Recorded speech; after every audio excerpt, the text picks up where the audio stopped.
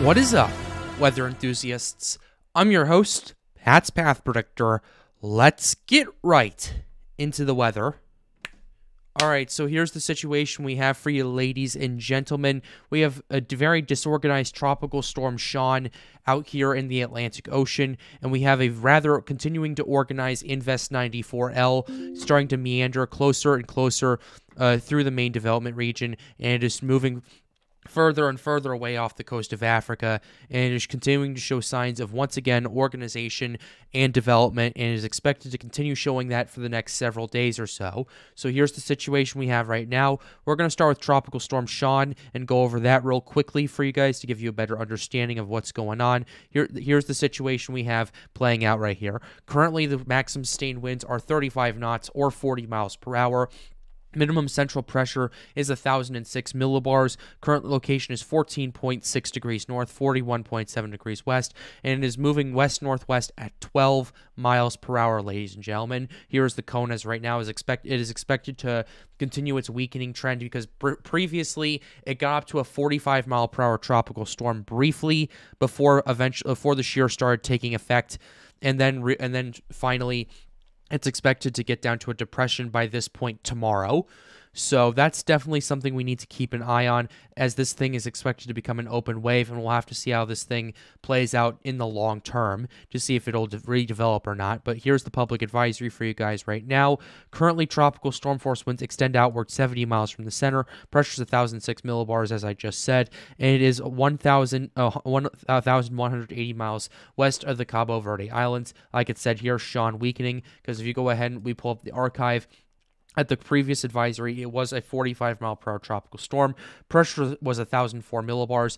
I fully anticipate that to be the absolute peak of Sean, as this thing is moving through pretty big shear, and it's not in a drier air environment at this current point. So I don't really have very many high prospects for it at this current point. Here's the discussion we have right here. Sean's structure and overall satellite appearance has begun to degrade. Deep convection associated with the tropical storm is limited in both strength and coverage as a result of dry air surrounding continued westerly shear, and has decreased noticeably in the last few hours. Recent intensity estimates range from about 25 to 45 knots, but are generally lower than what they were. That's why it's 35 knots or 40 miles per hour right now. It is expected to dissipate in the next 3 days. Meanwhile, it is expected to weaken to a tropical depression in the next 24 hours, and then a post-tropical cyclone in the next 48 hours as we continue into this. So that's what we have going on with Tropical Storm Sean right now. Right now, not very many things going on with it at this current time. But what I am paying attention to, and what everyone in the Caribbean Sea and what everyone in the Lesser Antilles should be paying attention to, is Invest 94L. I was talking with Weather Center Nazario about this last night, and this could potentially be a very major threat towards those of you who are living in the Lesser Antilles, particularly around the Leeward Islands, maybe even the Windward Islands if it takes its time to develop. And if it does enter the Caribbean, that could only make things worse from then on out. So here's what we're looking at. This is Invest 94L, the advisory that just came out about 5 minutes ago as I'm recording this video. A broad area of low pressure located several hundred miles south-southwest of the Cabo Verde Islands continues to produce disorganized showers and thunderstorms. Environmental conditions are expected to become more conducive for development by the end of the weekend, while the disturbance begins to move westward across the central tropical Atlantic. Additional development is expected after that, and a tropical depression is, quote, likely to form during the early to middle portion of next week, while the system moves steadily westward across the central and western tropical Atlantic. Chance formation in the next 48 hours is 20%.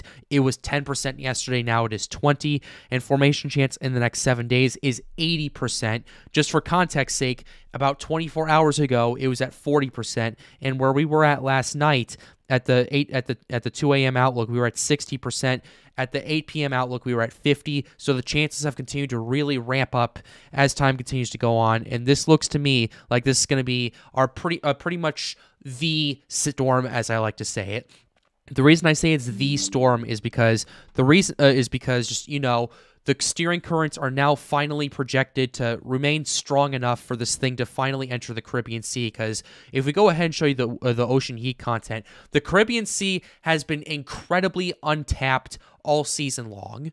And my concern is if the steering currents hold on for long enough and this thing takes its time to develop and doesn't really develop until it gets closer to the Lesser Antilles, well, the higher the chance we have of this thing entering the Caribbean. And through that, we have 30+ degrees Celsius waters all over the place. We have 150 plus ocean heat content all over the place. And the conditions are just getting better and better when it comes to wind shear. So this is why I'm so concerned about it right now, ladies and gentlemen. And as we continue to get into this active weather period, be sure to check out my friends over at Prestige Weather Consulting. They do individual one-on-one weather consulting catered to your local area.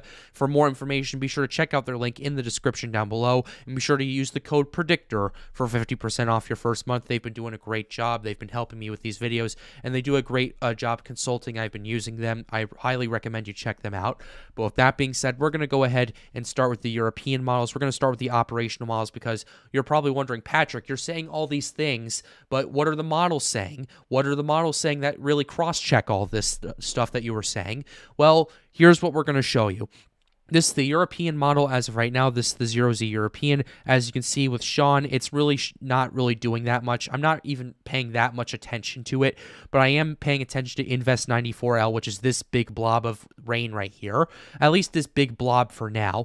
It's expected to start gradually organizing and then potentially developing starting in the next 72 hours. And then the Europeans actually having this thing starting to strengthen up to a strong tropical storm, maybe even a Category 1 hurricane, but then it's actually unexpectedly, rather, forecast to weaken and then enter the Caribbean Sea from there. So we'll have to pay attention to it. I actually want to go ahead and look at the shear on this and see what's going on with it, and why it's calling for this thing to weaken. So here's the shear at this current point right here. The shear, there's really not that much wind shear in association with this. So I'm a little confused on why the European's calling for this thing to weaken right now. If we go ahead and show you the dew points and the relative humidity, there may be a bit of a reason, because according to the European, there may be a little bit of dry air that may try to intrude it and maybe kill off the system. I wouldn't put your bets on that, folks, primarily because it's still in a very good environment for development, at least up until it gets to the Antilles for that factor. So that's what we have going on with the European model at this current time. European has continued to show more and more of these suggestions and more of these operational models of this thing approaching the Antilles at the very least. So that's what we have for the European. Next model we're showing you is the GFS, and I will say I don't exactly like the track the GFS is showing, and you'll see why I'm not so really fond of it. So the GFS has 94L starting to organize and develop, and if we can get this thing to keep going, showing signs of potential organization. However, the GFS is what it's showing is a potential collapse in the steering currents, and this thing just going from due west to due north in like 12 hours, which I'm going to be blunt when I say this. I don't trust that one bit. I do not, like, none of the other models are really forecasting the steering currents to collapse that quickly. If it does, great, but the GFS, I do not entirely trust. In fact, this is like 7+ days out by the time it's calling for that. So I would take that with a massive, massive, massive grain of salt right then and out. But even so, if we give the GFS the benefit of the doubt, it's forecast to stay out to sea and kind of start approaching Europe that way. Once again, do not trust the GFS. All the other models are indicating something completely different, that the GFS is the only outlier in this. So I just wanted to give you guys that insight and keep that in mind. Next model we're showing you is the CMC model. CMC has been continuing to be very consistent with this. CMC is showing 94L, kind of a little slow to organize and develop. The steering currents remain incredibly strong as this thing approaches the Lesser Antilles. It's not expected to really start organizing and strengthening that much until it approaches the Caribbean Sea. I must say that. And even still at that point, the CMC is a little conservative with the intensity forecasts at that current point.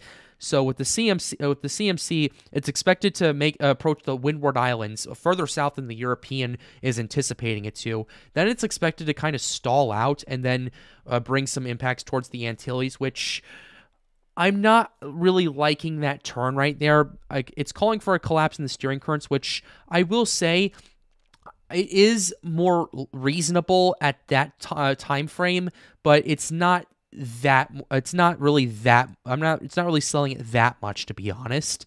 So I'll have to keep an eye on it as time continues to go on. If we go ahead and show you the 12Z CMC, since that just came out as we were talking to you guys through this recording right here. So 12Z CMC is showing something completely different. 12Z CMC is having this thing really starting to strengthen. The steering currents actually strengthen as it's approaching the Lesser Antilles, and then this thing makes landfall near Dominica right there, or Dominica as I always call it. It's let me know how you pronounce it. Let me know in the comments down below.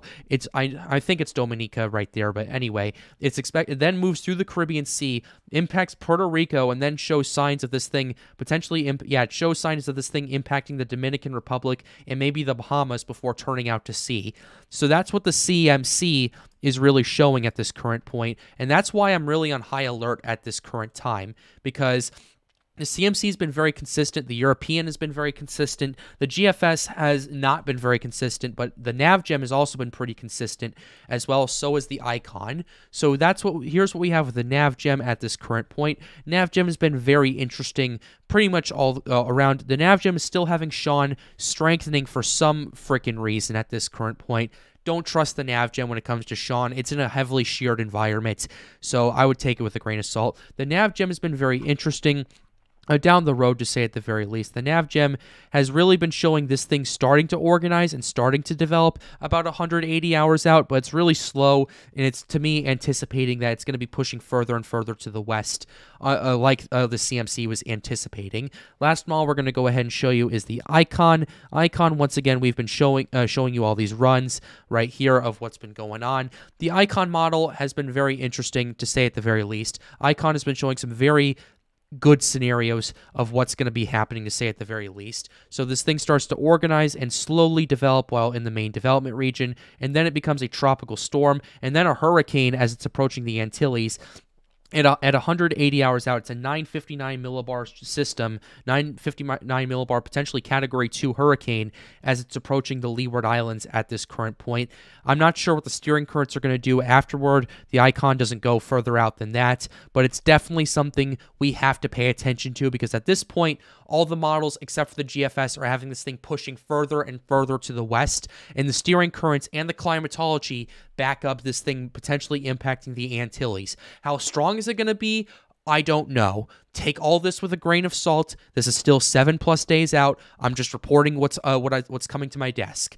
With that being said, we're going to go ahead and close the video out right here. I hope you enjoyed it. Be sure to leave a like, subscribe to the channel if you are new. It helps us out, helps us make more videos like these. The goal of this channel is to get more people engaged with weather. Be sure to check out my friends over at Prestige Weather Consulting, and a link in the description down below. And with that being said, have a wonderful day, guys. Stay safe.